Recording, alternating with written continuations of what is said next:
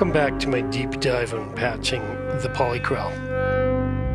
Last time around we looked at adding polyphony using two tall harmonics.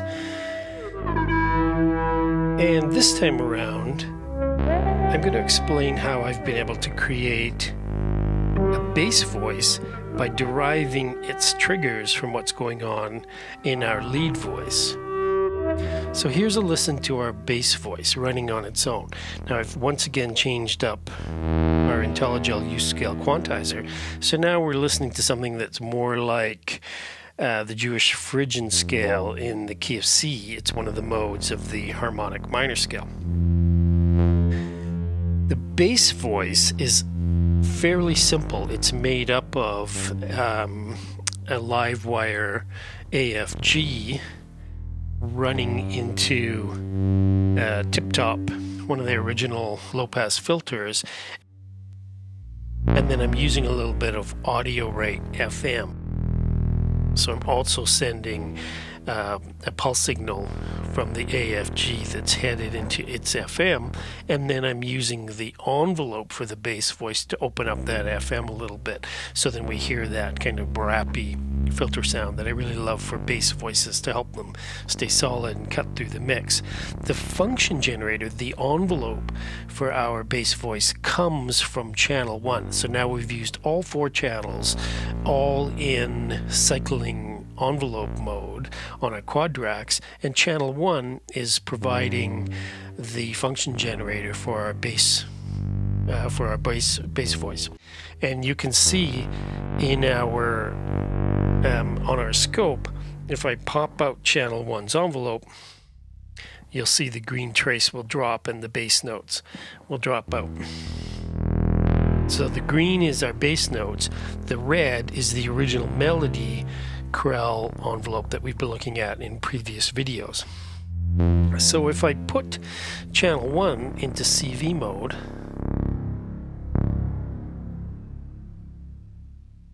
I can see that the same 2 CVs, my last 2 CVs here that I'm using for the melody, I'm using for fall and for rise on my bass part. And so that means that the bass part's Krell function is going to follow along with what the melody part is doing on channel 4, but I've reversed those CVs, and the bass part is running quite a bit slower, and I've got its wave shape, the actual shape of its envelope, set to be quite different. So it's a slower moving voice. What's interesting, if you look over here to the external gate outputs, I'm not using any of the gate outputs, neither end of rise or end of fall, on channel 1. So I'm using gates from channel 4 to create and to grab notes for the pitches of my bass part. And the reason I'm doing that is that I need the bass part to sort of follow along with what the melody's doing, but I don't want it to follow along so closely that it's doing exactly the same thing. I'm going to kick in our melody and we'll listen to both of them. And you'll notice that as the melody flutters, the bass part sustains. But the bass part will tend to grab a note and hold on to it, sustaining under what that melody is doing. And then every once in a while, the bass note might grab 2 or 3 notes in a row and follow along with what the melody line is doing.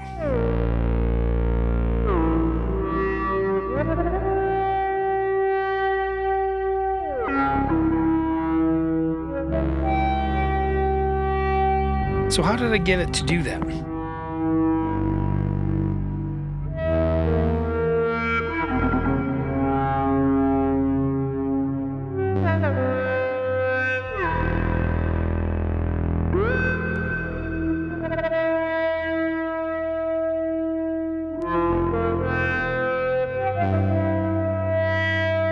So what I've done is I'm using a little old Doepfer voltage controlled decay gate. It's a really useful little utility module that just gives us a simple falling envelope, but it can be voltage controlled. And it has a trigger input, and I'm triggering it from the exact same trigger that drives the melody part. So it's at the end of fall over here from our fourth channel of the quadrax that's controlling our melody part. So then the bass triggers every single time that the melody triggers.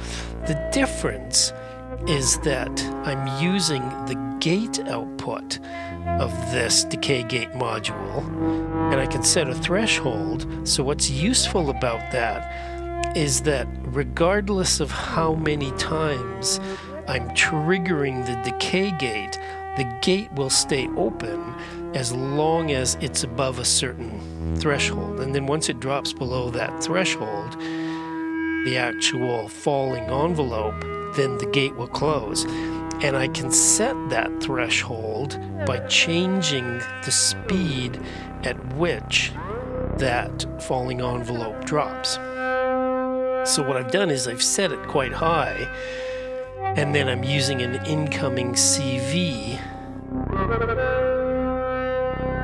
to keep it above the range of the falling envelope. And essentially all this does is it means that the bass part will grab a pitch whenever that gate comes on, and it'll hold it even though this little envelope is flashing as it's dropping.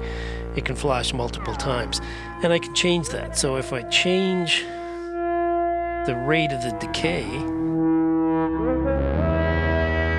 then my gate starts to come on and off more often, and it'll mimic exactly what the melody is doing.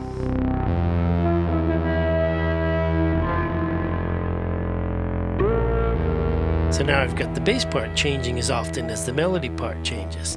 And what's unique and useful about this is that I have voltage control over this little function that I've created simply by voltage controlling the speed at which this falls.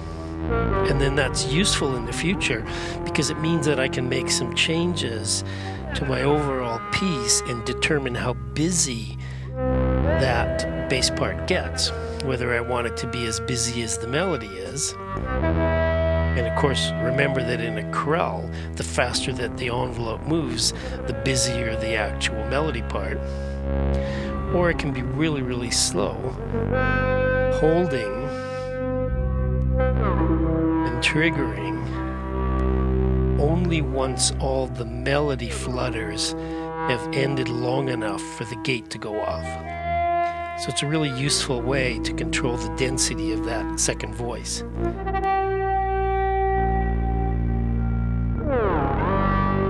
But of course, the bass voice itself, its actual contour, its filter envelope and its volume envelope are coming from its own Krell melody, which comes from its own Krell function, which is channel 1 of the quadrax. So it's a good example of untethering the Krell envelope from when it gets its pitches. So it isn't really a Krell at this stage. I'm simply using a Krell style envelope to control that bass part so that it comes in and out and articulates on its own, as we can see watching the green trace of the scope. But it's deriving its pitches from the red trace of the scope.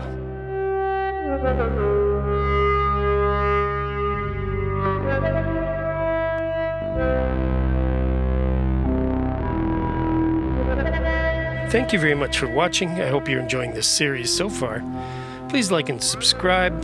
Please consider joining my Patreon to help me make more videos and produce more albums. Take care, and we'll see you next time around.